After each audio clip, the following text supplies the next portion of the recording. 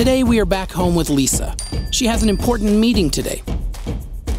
But, oh no, just now she realizes she's out of hair shampoo. Oh no. But now we already know her empty shampoo bottle will be given new life if recycled properly. You remember? Producing a product, using it for a short time, and then throwing it in the trash, that is not sustainable. That's why we recycle. But what Lisa may not know yet, mechanical recycling has proven to be an effective and eco-efficient solution. OMV and Borealis are a pioneer when it comes to returning plastic waste to the value chain. So let's have a closer look at how this mechanical recycling works in practice. For mechanical recycling to work, the plastic waste must be divided.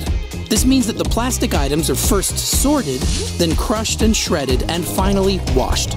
In a further step, a granulate is produced out of those plastic snippets. This secondary raw material can then be used in the automotive industry, as well as for the production of household appliances and many other things. This model of the circular economy not just gives plastic a second life, it also reduces our CO2 emissions. But let's get back to Lisa.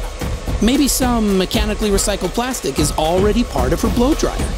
Or in here, or there, or there, or here. That's why recycling is so important.